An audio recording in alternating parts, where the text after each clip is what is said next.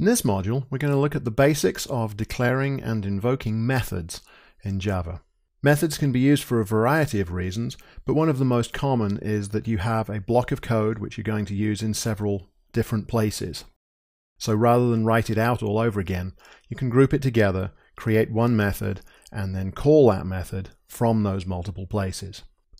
In many other languages, methods are actually referred to as either functions or procedures. Let's start by creating a new project. We'll call this one Methods. And the first thing we'll do is put some code in here which will compute the average of a small array of numbers. So here you see we declare this array, float array, called fa1, and it contains 4 floating point numbers, 1.2, 3.2, 5.9, and 9.6. Then we declare another variable called sum. Again, it's floating point number. We initialize its value to 0, and then we run through the array using this for loop that counts from index of 0 to the index limited by the length of that array. And for each element, we add that to the sum. Then the average is computed by taking that total sum and dividing it by the number of elements in the array, fa1.length. And we print that out. So if we look at these numbers in the array, the average looks like it's probably somewhere around 5. We've got almost 10 there, about 6 there, 3 and 1. So they're spread fairly evenly. And if we run this program, we see that the output average number is about 4.9. So it looks kind of believable. So suppose that we want to compute the average of another set of numbers. We could simply write out the same code all over again. So here is a new array of floating point numbers. We've called this one fa2. Notice this has 6 numbers within it. We reinitialize our sum variable to 0. And then we run through the array fa2 based on 0 to fa2 length for the indexes. And then we add each of those elements to the sum again. And then we compute the average using sum divided by that amount of numbers. So if we run this program, we should see we get a slightly different value. But again, these numbers are spread fairly evenly between 0 and 10. So it's not a big surprise that the average is about 5. Well, the issue here is that we have almost exactly the same code repeated there, where we start by initializing the sum to 0, then we add to the sum each of the elements of an array, and then we compute the average by taking the sum divided by the number of elements. So this code has been duplicated. Clearly, duplication has 2 problems. One is that we have to write it out twice, which is rather a nuisance. And the other problem with that is that if we discovered there were a bug in this piece of code, we would have to remember to fix it twice instead of fixing it once. So what we would like to be able to do is to take this chunk of code out and reuse the same code in both these places. And to do that, what we're going to do is to create a method. So the method is going to be created separately. You'll notice at the moment we've actually been ignoring the fact that we are inside this method called main. We're actually going to create this method outside of that, but still inside of the class for methods. So there we have the method declaration. Let's take a look at this for a moment. The first piece is we're going to take more or less on trust for the time being. In other modules we'll discuss what these mean, and we may find some variations on them. We're going to label this as public and static. Then the important piece is that we want to discuss right now. Each method returns a computed value to whatever piece of code called it. And the type of the returned value is declared here. So in this case, we're saying that when we compute an average, what we will get is a floating point number. So we declare the return type float here. Then the method's name is average, so that's what we're going to call it as when we need to invoke this behavior. Then we can specify arguments that this method requires to do its job. So this is information that's passed into the method from the outside so that it can do its work. Then inside the method, we do pretty much what we did before. We declare our sum variable of type float and initialize it to 0. Then we go through the whole contents of the array. Notice this time we refer to fa.length. So that's saying whatever array I was given, iterate over each of the elements of that. And in fact, we pick up fa idx each time round and add it to sum. Finally, we divide the total sum by the length, and this statement here, return, says this expression, compute it, and pass it back to the caller. The argument to this type, must match the type that we said we were going to return up here. So that declares a method called average that takes an array of floating point numbers as an argument and returns a floating point number as the computed result. Let's see what it would take to actually invoke this code.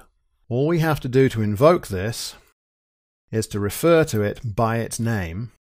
So here the expression average fa1 refers to it by name and provides it with an argument of the suitable type.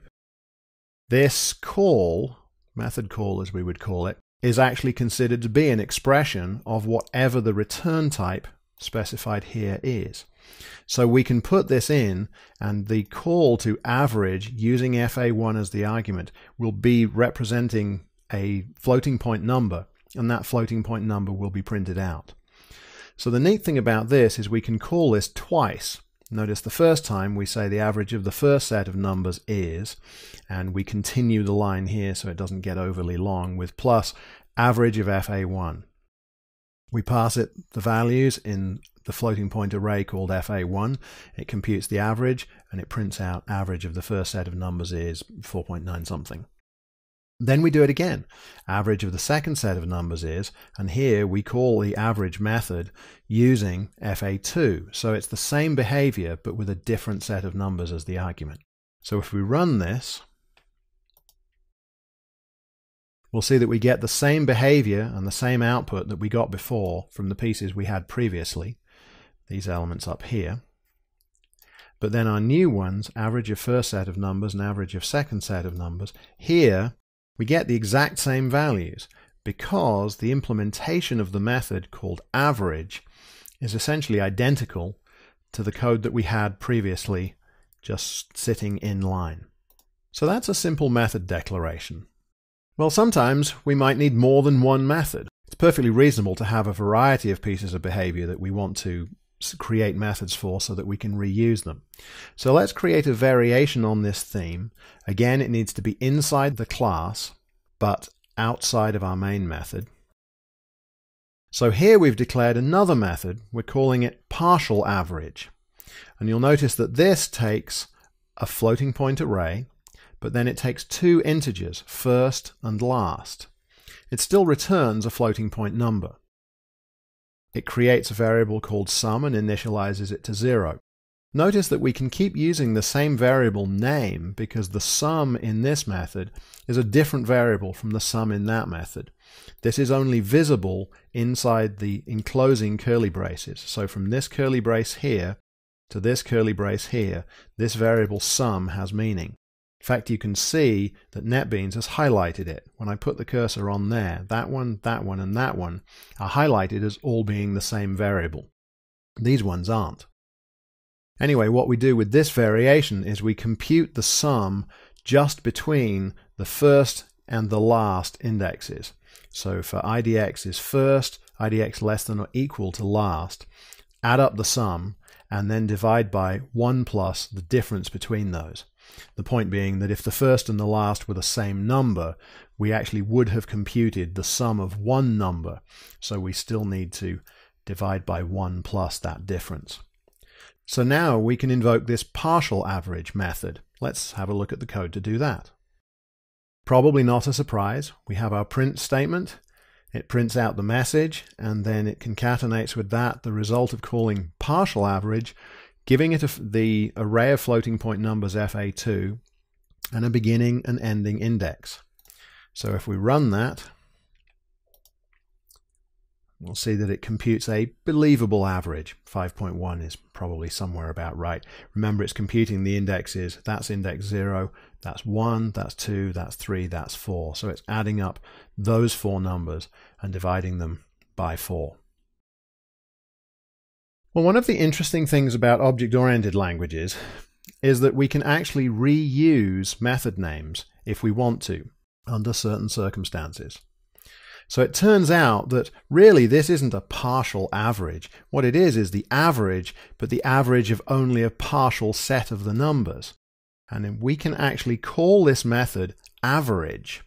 Notice I've changed the name here to average, here to average. They're both the same name. But the reason the compiler is okay with this is that it can tell by the argument list that they are different functionality. So if I change this also to average, you'll see it's happy still, because it knows that if I ask for this average, it needs the piece of code, the method, that takes a floating point array and then 2 integers. If I ask for this average that just takes a single floating point array, it knows that it must use this average method based on that. This is called method overloading.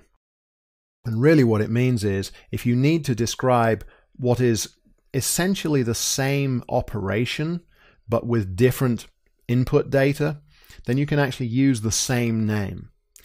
Don't do this unnecessarily because it could be confusing, but it's important to recognize that this is allowed in many object-oriented languages, and Java is one of those. So, in this module, we looked at the basic reason for declaring a method, the process by which we declare a method, how we give it a name, a return type, and its argument list, and how we invoke a method, along with the mechanism by which we can reuse the same name, known as method overloading.